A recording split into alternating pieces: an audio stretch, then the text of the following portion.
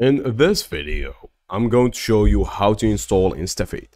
Head to the online store, apps, recommended apps, or directly Shopify app store in your favorite browser.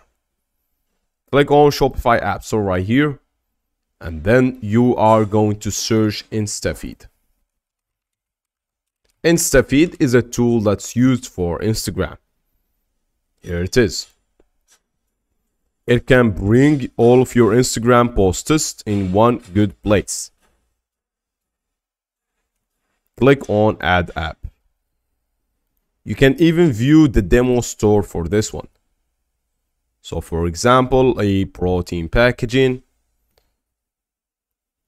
Look at these pictures imported from Instagram. Click on Install App on the top right corner. Once the app is successfully installed, you will have to connect your Instagram account. You can click on Connect with Instagram, and then you will be prompted with this page to log in.